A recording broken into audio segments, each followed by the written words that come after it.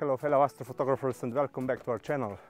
Today is a second attempt of imaging Comet ATLAS A3 with William Optics MiniCat.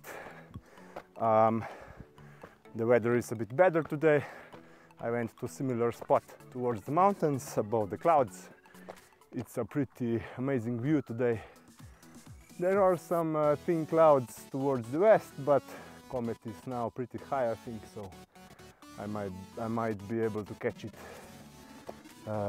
without too much cloud cover, but we will see how it goes. Either way, it's a beautiful view and some workout for me. And I also brought with me two lenses, 50mm and 11mm, for some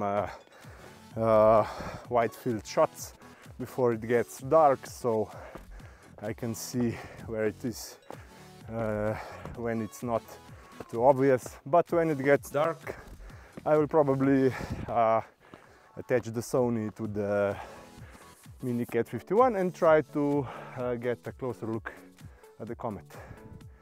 It's getting dimmer now because it's further away from the sun, but we'll see how it goes.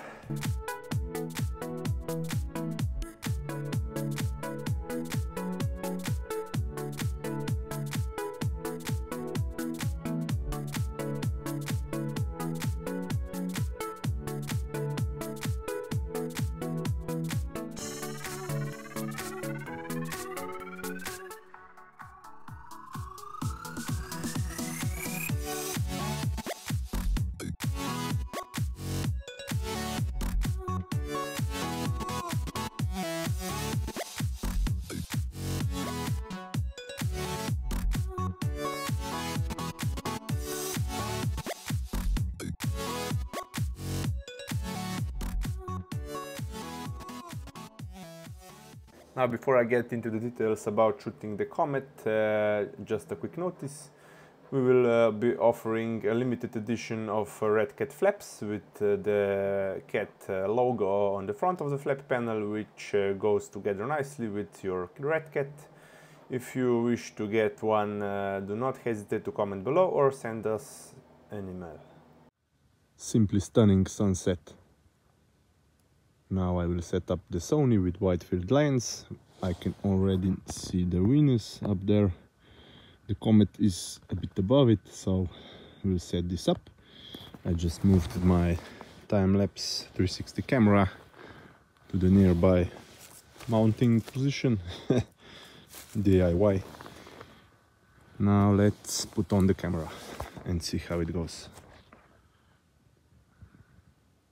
While I was preparing gear for shooting the comet, I also made a time-lapse, you can see now, and after it got dark, the comet actually became very easy target with naked eye, with about 5 to 10 degrees of tail.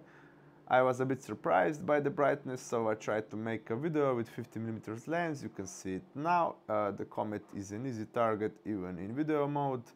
After that, I split the remaining time until the moonrise between the two lenses and the MiniCat 51, and after the moonrise I made a time-lapse of the moon rising behind some trees.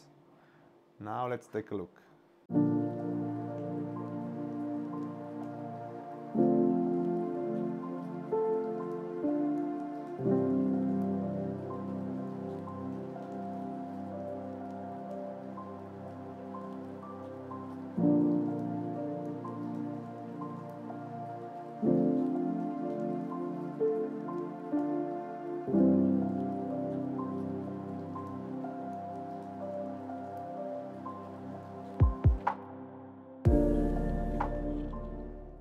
When I got home, I decided to stack the data from MiniCat 51. Here is the result without the stars. On the right side you can see the bright main tail, and on the left the hint of the anti-tail.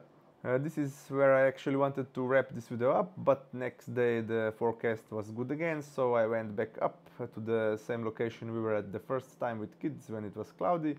But this time I stumbled upon on the cometary shooting workshop and met a bunch of very nice people. So I just made a few time lapses and a short video of the comet with the MiniCat 51. But to finish this video off, in the end you will also be able to see the stack of 15 frames shot from my backyard today at 1250 millimeters of focal length. After that the clouds rolled in, so take a look, enjoy. If you have any questions, do not hesitate to comment below, and as always, clear skies.